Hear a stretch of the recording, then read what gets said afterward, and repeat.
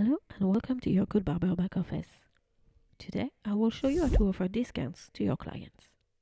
Let's go to the menu Marketing, Discount List. I haven't created any discounts yet, so let's start. First of all, enter a code or generate it automatically.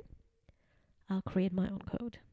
This will be the code displayed to your clients and that they'll use during their checkout. Then a name. This is only for me to help me track my campaign. Let's choose the type of discount, a fixed amount or percentage. Here will be 20%. I define the condition to apply my discount on the order total, on one or more collection, on one or more tags. I'm only applying this one to my limited edition collection. Then select the validity date of my discount.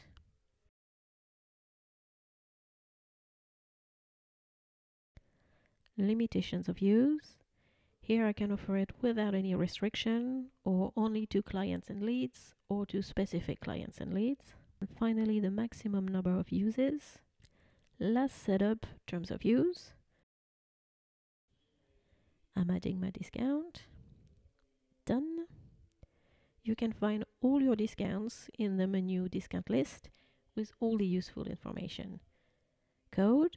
In this column, you'll find the code associated to the discount and the amount or percentage of the discount. Name.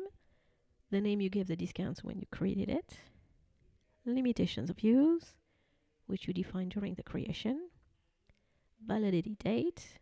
Start and end date of your discount. Used. The number of times the discount was used. Status. There are 3 different status possible: in progress, expired, scheduled. To edit a discount, simply click on the corresponding line.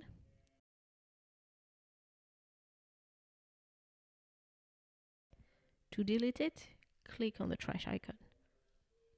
Voila, you now know how to offer discounts to your clients.